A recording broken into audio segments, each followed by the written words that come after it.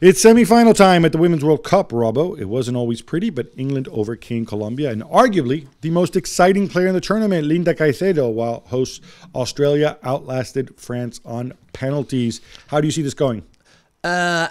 If you're talking about who's the better team, I think that England are a better team. But they're going to have to play better than they have done in the games that I've seen so far. They were poor against Nigeria, very poor against Nigeria, and against Colombia. Mistakes. Yeah. I mean, the goalkeeper, the mistake the Colombian goalkeeper made for the first goal was horrendous. I mean, she only has to dive on the ball, but she lets it go, and England get back into the game. And then there was a defensive mistake for the second goal where the defender tried to intercept it, made a mistake, and it goes through, and they score. So England are going to have to improve. Sam Kerr could be back for Australia, which gives them an extra boost because she's obviously a top-class player. She came on as a sub in the last game. But overall, it's going to be a great game, great atmosphere. Still think England will get through to the final.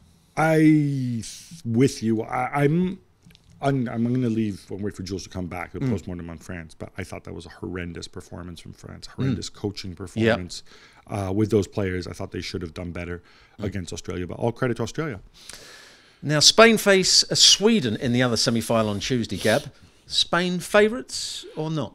They have to be favourites. I think they're probably the most skillful team left in the tournament by some margin, and it's pretty remarkable when you're looking at what happened with the Spain team. All those players, pulling out, the dispute with the manager and stuff, just replaces them with other players.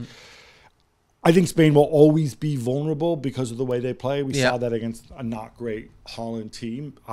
Physically, other teams can get to them, and when you base yourself on technique, you risk making mistakes.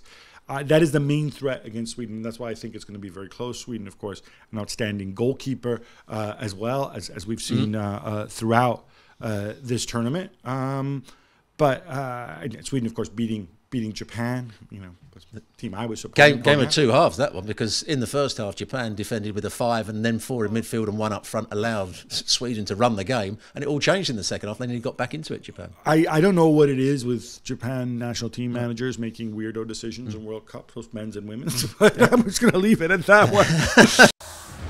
Thanks so much for watching ESPN on YouTube. And for more sports highlights and analysis, be sure to download the ESPN app. And for premium content,